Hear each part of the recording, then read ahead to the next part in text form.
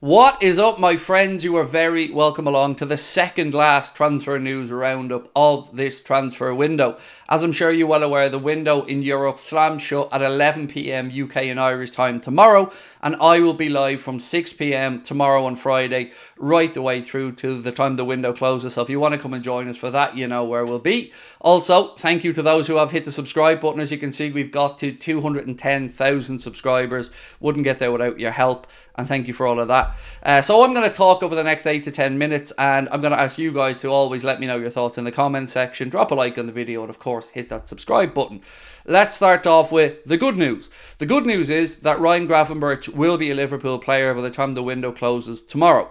There was a flight scheduled to come over tonight from Munich. That flight has been cancelled, but no need to fear. It's not because there's an issue with the deal or anything. He will be travelling over first thing in the morning, and then I would imagine the formalities of a medical and all that stuff will be happening. So, interestingly though, even though the flight from Munich over here was cancelled, there was a flight that was going in the other direction. So maybe some of the Liverpool executives are going over to finalise some of the deals with Bayern Munich or something, I don't know.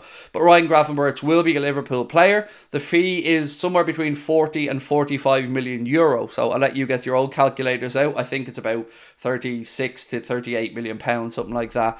And this is a target that Jurgen Klopp has long wanted. Now, I've been honest, I've said he wouldn't have been at the very top of my list of priorities, but I've also always said I want who the manager wants. And the manager clearly wanted Ryan Gravenberch, so welcome to Liverpool Football Club, Ryan Gravenberch, and I will be getting right behind him.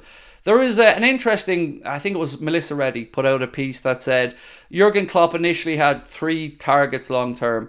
One of them was, of course, Jude Bellingham. The other one was Aurelien Tchouameni. And number 3 on that list, in no particular order, was Ryan Gravenberch. And we have landed one of those targets. So, as I said, welcome to Liverpool Football Club, Ryan Gravenberch. Will he play as a natural number 6 for us? I don't believe he will. I think Stefan Bajcetic and Endo are going to be what we would regard as a defensive midfielder. And Gravenberch, who knows? Who knows? But Klopp will have a plan. Will he play as a 6.5? Will he play as an 8? Will we change system? I don't know, but I like the idea of Jurgen Klopp having good headaches, selection headaches in a good way. And the midfield rebuild has been completed. There is a glaring exception, and that is, of course, the fact that we haven't signed a centre-back in this window.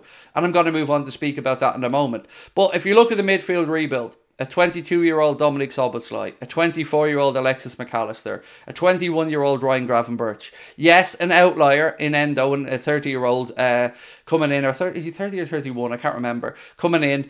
But we've also got young Stefan Bajcetic, who very young and again showed no signs of anything other than brilliance when he played last season. So I'm happy with that. But there are exceptions. As we said, we haven't got in the centre-back. Jurgen Klopp has spoke all window about wanting a centre-back. So here's what I think has happened.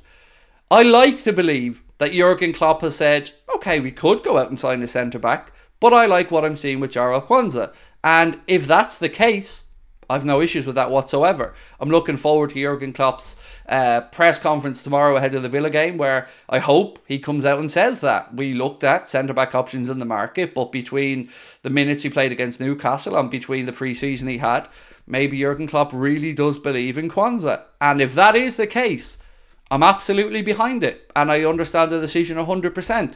If it isn't the case, then there's more questions, right? But we may never know that. So I'm interested to see if we do hear from Jurgen tomorrow about the centre-back situation. Now, obviously, we know that Virgil van Dijk and Ibrahima Konate won't be available for the Villa game. And the Villa preview, by the way, will be out tomorrow if you want to check that out. I'm recording that just after I do this video. So that moves us on nicely, I think, to the big breaking late news story. So if you're one of those people that watches the first few minutes of this video and you've left, you're going to miss out on some interesting details.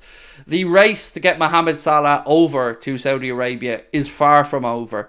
I'm not saying Liverpool are going to sell, but I'm not saying Liverpool are not going to sell. Truthfully, I don't know at this moment in time. But here's what's been reported.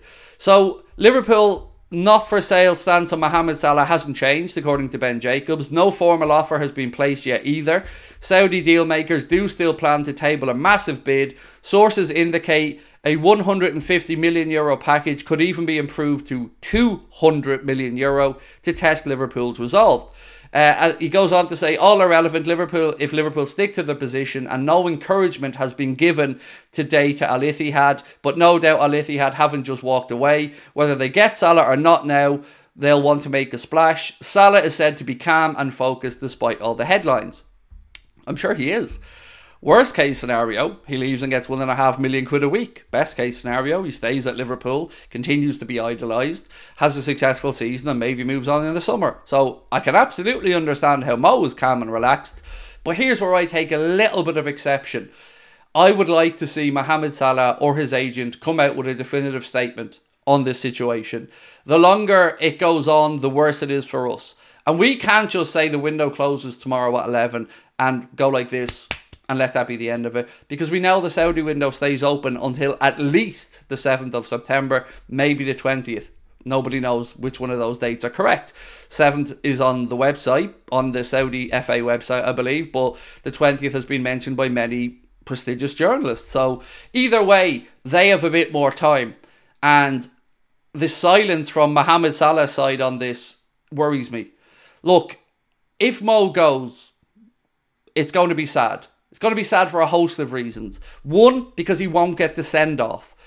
So however you stand on the Jordan Henderson situation, I think you'll all agree with me that whatever position you take, angry, frustrated, understanding, however, he didn't get the send-off that his tenure and his captaincy of Liverpool Football Club would have deserved.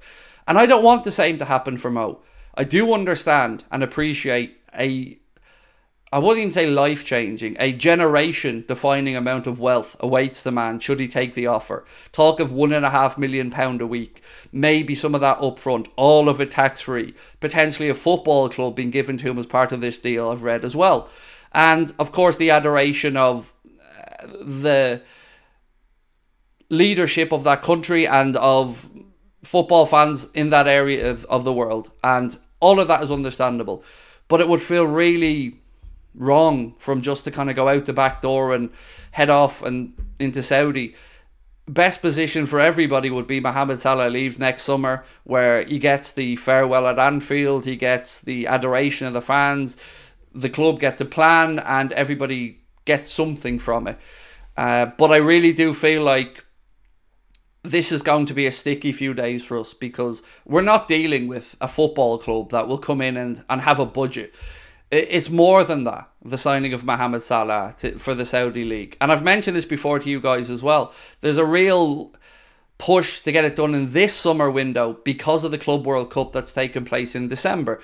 Al Ittihad are going to be in that competition. And if you're looking at it from the outside and they're trying to build up the Saudi Pro League and they're trying to get the eyes of the world on it, if they could cause an upset and win the Club World Cup by bringing in, let's say, Mohamed Salah, they have N'Golo Kante, Karim Benzema, Fabinho, then that would put Saudi on the map as a destination, as a place where you can come and win the biggest trophies. So I get it from their side, and I'm aware that people will say Liverpool will just keep saying no, no, no, but there will come a time where a number may get presented that is just stupid to turn down. And that's what makes this whole situation a very sad one for us as fans, because no matter what we say, there could be a number that will see Mohamed Salah leave.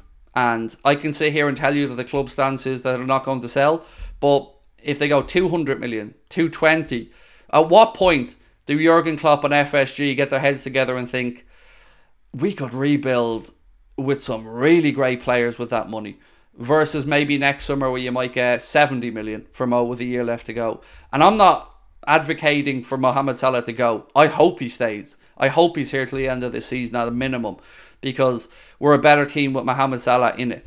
But that is the state of play at the minute. That is where we're at. So I'm looking forward to seeing what you guys think and how you feel in the comments section. Nat Phillips today completed a half-season long loan to Celtic, weirdly.